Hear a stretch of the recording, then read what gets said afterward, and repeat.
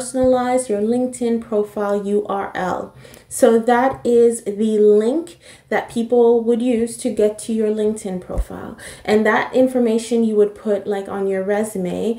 But by default, your LinkedIn URL is your name followed by a bunch of numbers. And it looks very unprofessional if you're putting it on your resume or elsewhere. So what you can do is you can personalize your LinkedIn profile URL. And I'm going to walk you through those steps now.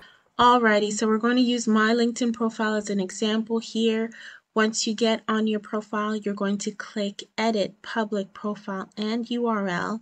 This is going to take you to this page here, where in this section right on top here, you can see that it says edit your custom URL.